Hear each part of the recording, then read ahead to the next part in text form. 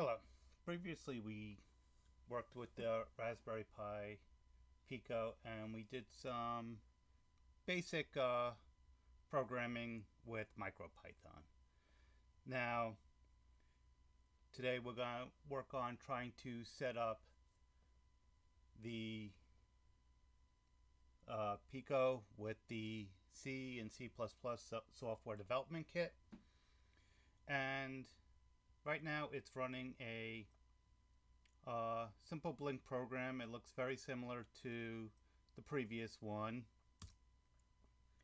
and if we use PicoCom, we can see it's printing a hello world. Now, not too fancy, but it's not running MicroPython, so you can't go back to the REPL to try to see what's going on. And even in here, can't really break out of it. There's no real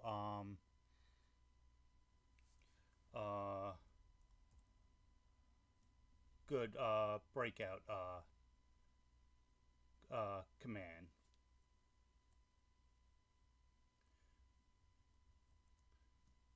So I'm going to go ahead and just disconnect this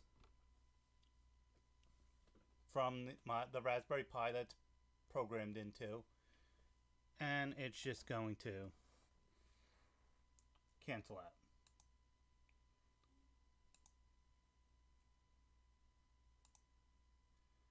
Okay. Now, one of the problems I was running into doing this is that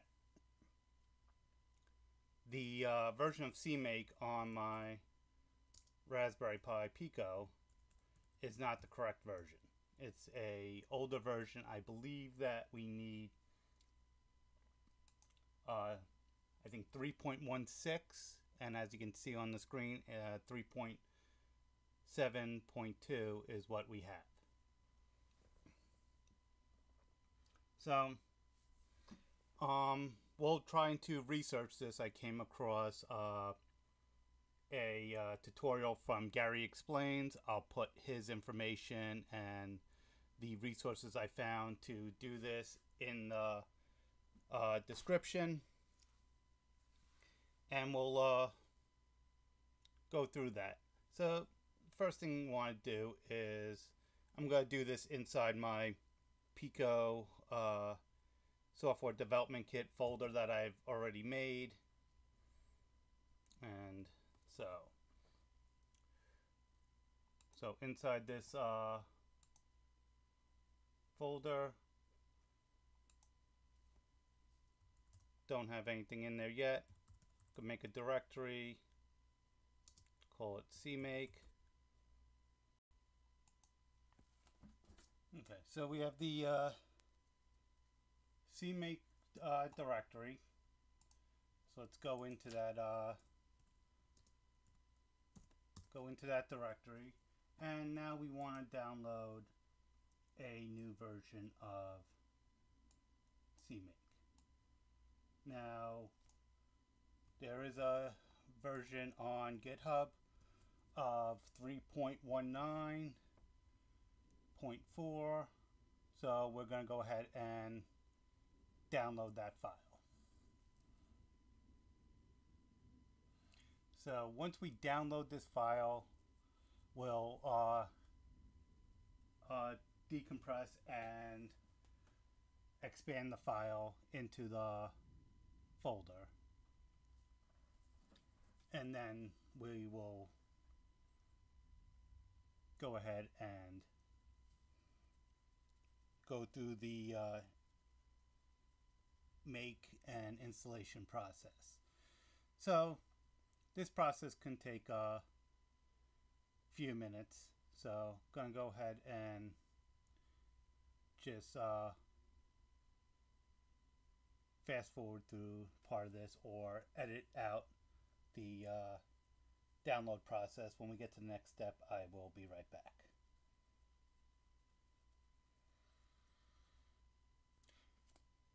as if you look on the screen here, you can see that first time around this didn't go through. It failed to establish a secure connection, so I had to rerun it, and it only took 8.8 seconds to download this 11 megabyte file, or correction, 8.8 megabyte file. As you can see here, it's 8.9. So now the next thing we need to do is run tar to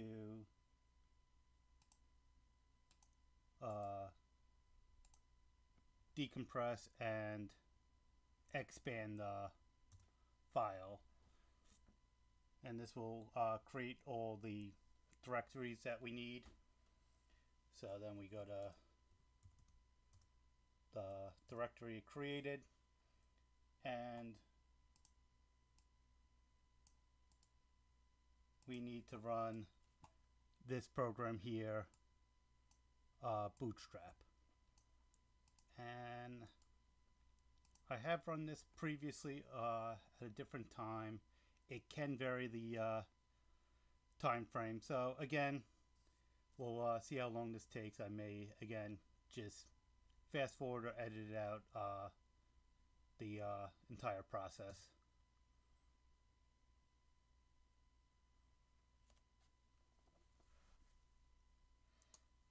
Yeah, first it's looking for what version of the compiler I have on this computer and some other resources, and then it goes ahead and starts the compiling process.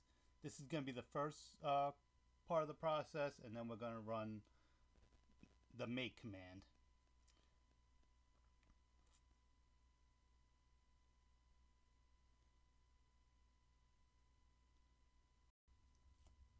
I stepped away from my computer while this was running. It took about 25 to 30 minutes to run, and that was the first part of the process where it created the necessary scripts. It also created this make file. So that's the next process we're going to do, is we're going to run the make command. And again, this is probably going to take a while, and there's no need for you to sit through this process. And I've also, originally this video was going to be the entire setup of the Raspberry Pi Pico software development kit, but I'm going to break this out as a separate video, which will probably be noted as the description of just the CMake, because not everybody that's going to be running the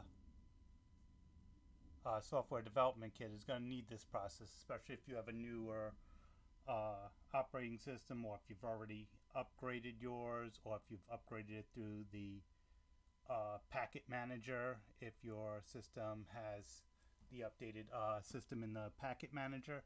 So this is just going to be the upgrading the CMake process, which I believe that some people will need it even if they're not dealing with the Raspberry Pi Pico. It's just a simple breakout. And again, this is all stuff I found from Gary Explains, and he did it with the Raspberry Pi Pico. And in my future videos, I'll show some of the other things that I learned from him. But he did it all as one video, which is another reason why I want to break this out as a separate video. There's no need to have repeated content, which regardless, this is going to be repeated content, but it's going to be broken down into easier chunks for doing one part of the process. I am creating a playlist, so if you want to continue with setting up the software development kit, keep an eye out for there. But I'm gonna stop the recording here. I'll be back after the make process is completed, and then we'll go with the make install command, which once this is all compiled shouldn't necessarily be long. So we'll finish up with that, show that the new version of Make has been installed on this system, and we'll end the video there. So I'll be back shortly. So the Make process is done, and that took at least a half hour, maybe 45 minutes to an hour. I wasn't near my computer. I was working on other projects. So now there's one last command to do, and that you need to be running as the super user, or root. So you need to run sudo and make again, and this time install. And you need to be running as someone with root or administrative privileges on your system, because you need to install this on the system so all users can access it. So I'm going to run this command. This command shouldn't take that long, because most of the compiling was done, and it's done. It only took a few seconds.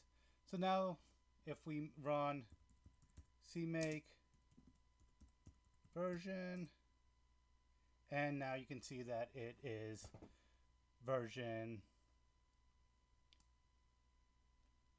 3.19.4. So now we can continue on with the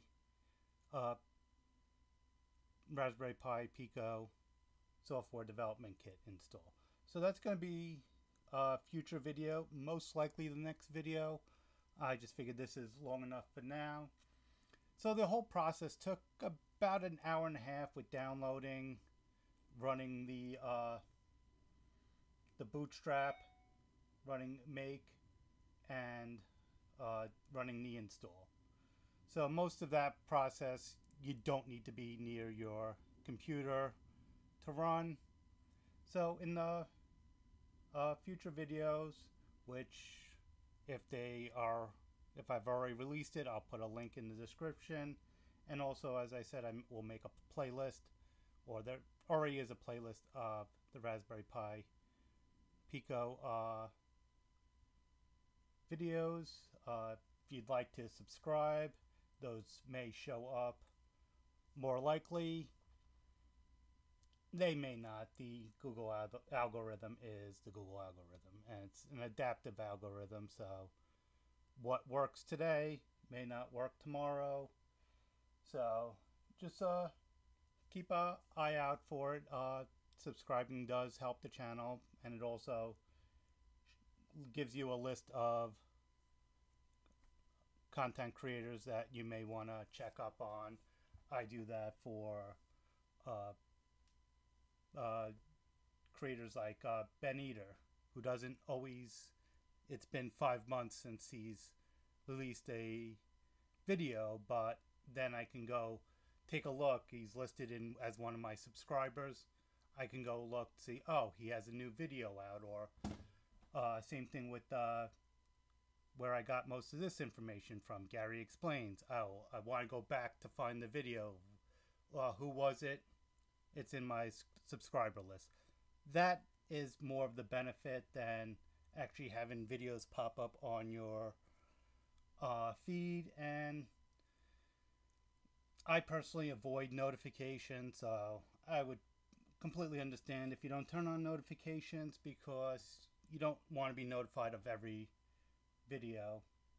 But this is where we'll leave it, and in the future video within the next week or so, we'll have the continuation of setting up the software development kit and other aspects from that, including the project generator.